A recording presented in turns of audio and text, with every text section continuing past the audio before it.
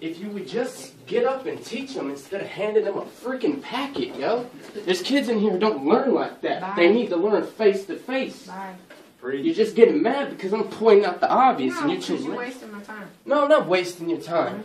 I'm telling you what you need to do. Get out. You want kids to come into your class, you want them to get excited for this, you got to come in here, you got to make them excited. You want a kid to change and start doing better, you got to touch his freaking heart. Can't expect a kid to change if all you do is just tell him. Bye. You gotta take this job serious. This is the future of this nation. And when you come in here, like you did last time, and make a statement about, oh, this is my paycheck, indeed it is. But this is my country's future and my education. I respect that. Can you go outside, please? But there's a limit. When I'm not bitching, but simply making an observation. Okay. And now I will leave. You're welcome.